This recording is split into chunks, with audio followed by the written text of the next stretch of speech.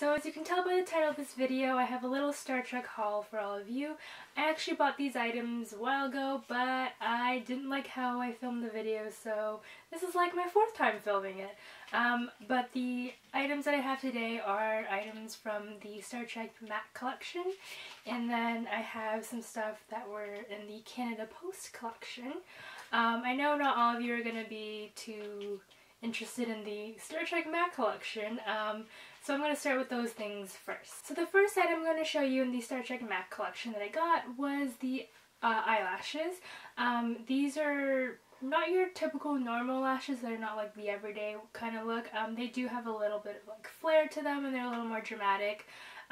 These ones are, I can't remember what it's actually called, the lashes, like the actual title of it, but they've got a little blue, blue tone to them, and they are in this like clear packaging with the Star Trek insignia, the 50th anniversary insignia on the case. So the next three items I got were actually lipsticks, and there were 4 in the collection, but I decided to only get 3 because I'm not, the fourth one I knew that I wouldn't wear the color, so it didn't make sense for me to buy it just because, oh, I'd have the entire collection, so I just bought the ones that I would wear. So I'll show you which ones I got. The first one is Where No Man Has Gone Before, and this one is a nice everyday kind of pink look.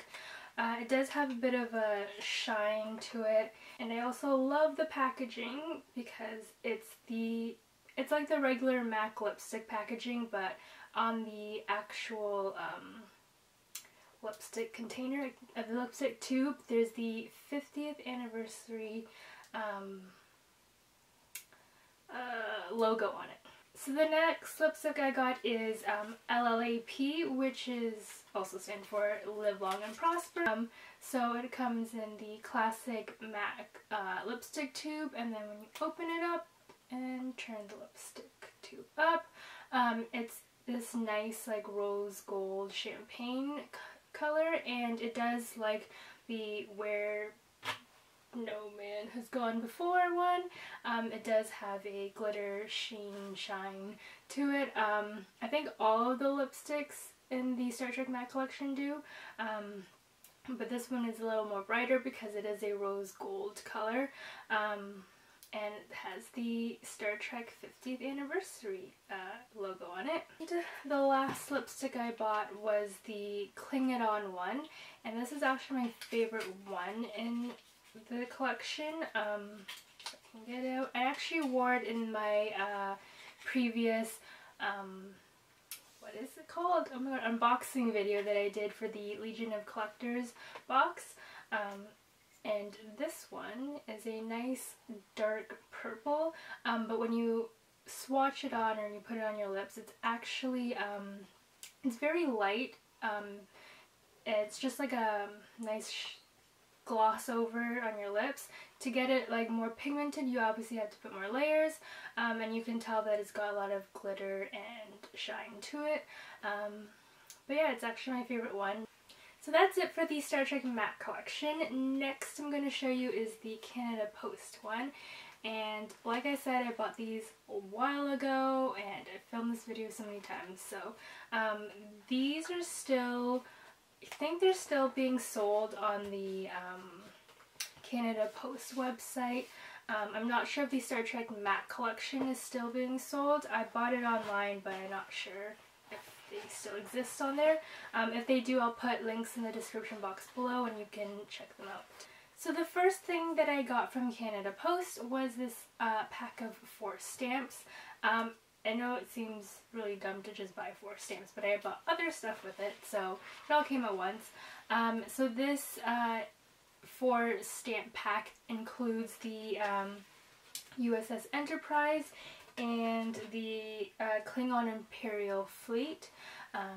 So yeah, you can actually get this in a roll, but I was like, I'm never going to use them, so 4 is enough for me. Next I bought this other pack of stamps, and these are larger stamps. This shows some of the original cast members, and I really wish they had Myoda on it because I feel like she is really important to the original series. Really don't like that they only had the male characters. I wish Myoda was on it, but I only wanted Spock, and I had to settle for all of these because the Spock one ran out, and the Spock one was like, for one stamp it was like $1.80, but it was sold out, and so I had to get this one, and this probably, I don't think this was much anyways, I think it was like maybe $5 the most, so it's not too bad of pricing for these 5 stamps, which I'm never going to use. So 2 more items to show you, and the second last item is the one that it's actually from Canada Post. The last item would be on Canada Post or from Canada Post, but it sold out, so I had to buy it somewhere else. So technically I didn't get everything from Canada Post, but this item is, and this is a lenticular dual stamped collector's item in the Star Trek collection. And when I say lenticular, that means it's like 3D in its motion, so once you like flip it one way it shows a certain image, and then if you flip it another way it's going to show a different image. So this one is 2 stamps, so 1, 2, and it's on the back, it says it's inspired by the City on the Edge of Forever episode, so one of Star Trek's best episodes, and this is the one that I really wanted the most because it is lenticular and it shows Spock and Captain Kirk together, and I really like that dual.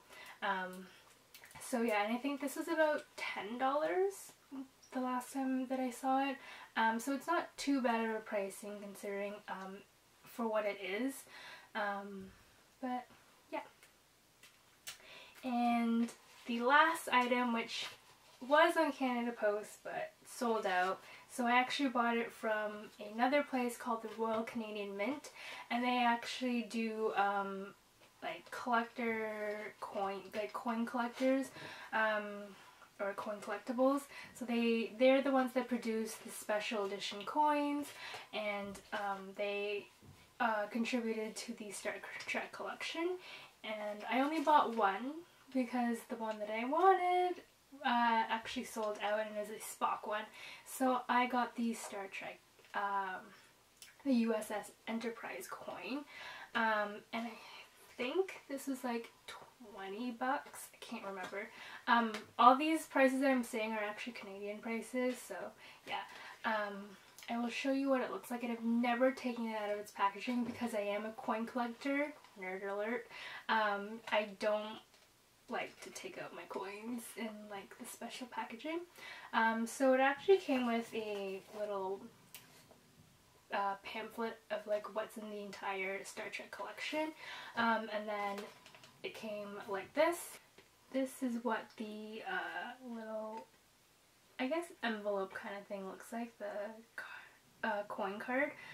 So it's got the U.S.S. Enterprise coin image on the front, and then when you open it up, this has all the information regarding the coin. So it tells you like the composition, how much like silver is in it, and like the weight and stuff, and tells you a little bit about the coin collection. And then on the bottom is the coin itself in another like case. So it's in a case, in another case inside.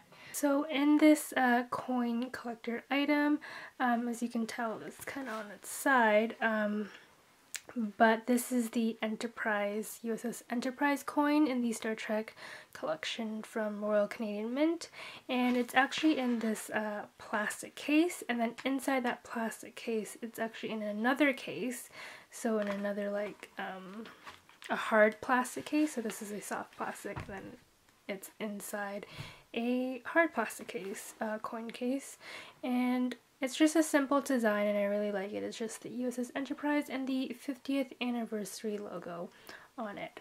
So that's everything in my little Star Trek haul. I hope you enjoyed this video. If the items are still on the Canada Post website, the Royal Canadian Mint, and the MAC website, I will put everything in the description box below, and you can find all the items there if you are looking to purchase them. If you did purchase any of those items or stuff within those collections, let me know what you got, because I'd be interested to see what you got. And yeah, I will see you all next video. Bye!